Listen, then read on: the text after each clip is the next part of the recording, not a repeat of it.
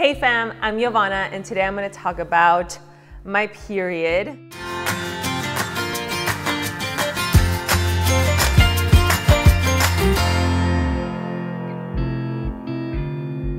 If you like this video where I share more about my personal journey, please give this video a thumbs up and subscribe below to my channel because I upload videos every single week. And don't forget to turn on the notification bell so that you can be notified of all of my new videos. This is girl talk, period talk, so get comfortable because I'm gonna take you through my whole irregular period experience that I've had for the past years. This is a subject that is very personal to me and I finally feel ready to share it with you because for so long I felt a little ashamed, but I feel better about it now. So I'm ready to share it. Throughout my whole life, my period was always a little bit irregular. Like I never got it on the exact date, but I would get it every single month. I was never like a very hard bleeder. Like I don't have a lot of symptoms. I don't really get a lot of cramps, a lot of bloating, a little bit. Like some months I'll get some bloatings. One thing that I do get is emotional because I'll randomly just start like crying all of a sudden and then I'll look at the date and I'm like, oh yeah, I'm gonna get my period.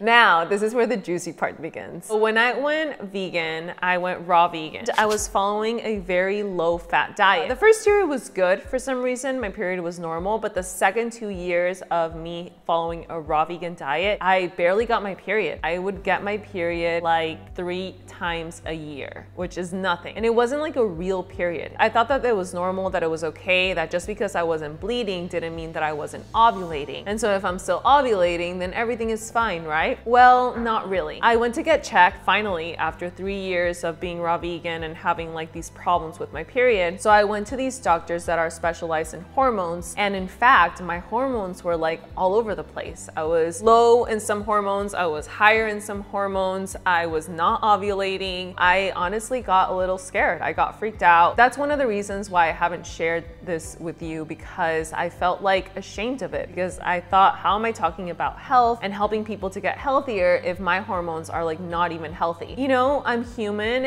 and it was because I wasn't eating enough fat. Healthy fats are so important for girls. That's the reason why I want to make this video because I experienced it and I don't want this to happen to anybody. Well, I began to incorporate more fats, more avocado. You know, there were days when I didn't have any fat in my diet and now I include an avocado a day, every single day. I've included seeds, nut butters. So I began to incorporate a bit of this in my diet and what happened? I got my period and I started to get my period regularly. This was in 2016, so the beginning of 2016. So I got my period the whole year regularly. I would get it every single month. Regular period usually lasts from 28 to 35 days. So every 28 or 35 days, you're supposed to get your period, which lasts from 3 to 7 days, and you bleed. This means that you have a healthy, regular period. If you're getting it every 28 to 35 days. So then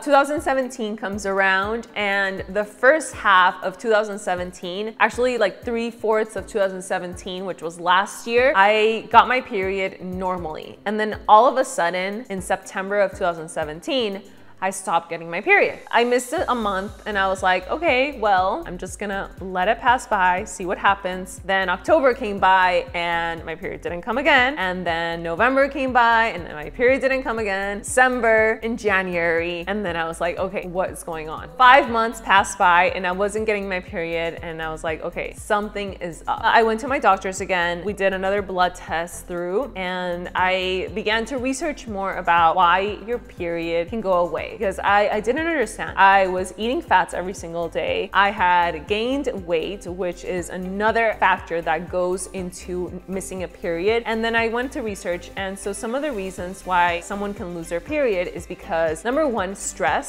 Stress is huge. And I found that that is big for me. During this time when I missed my period was when I was doing my recent ebook, the 21-day weight loss and self-love challenge. And literally that's all I thought about. I would wake up in the morning and think of that and go to sleep and think of that, and my whole energy was going into that. We were filming, we were taking pictures, I was writing, I was doing the recipes, so I was stressed because I was juggling that along with my everyday content for social media, and so I knew that I was stressed. once I researched more about stress and not having your period, I was like, okay, this totally makes sense. Another thing is the weight. For anyone who is having an irregular period, definitely check your weight. If your weight is changing a lot, like if you're gaining weight and losing weight, or maybe you have an eating disorder and you're not getting your period, that could be a reason. If you're not eating enough, if you're not getting enough nutrients in your body or enough calories in your body, you're not gonna be getting your period, because your cycle needs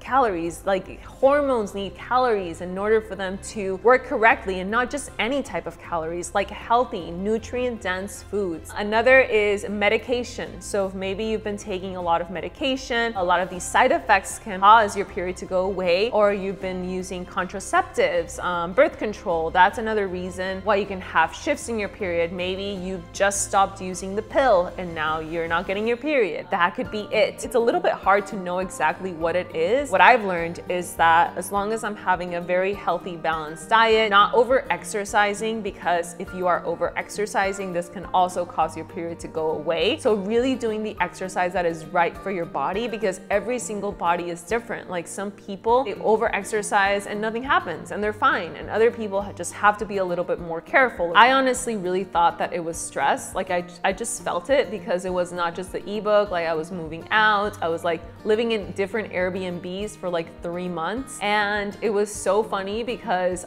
as soon as I got to my apartment here in LA and I moved here, like that day I got my period.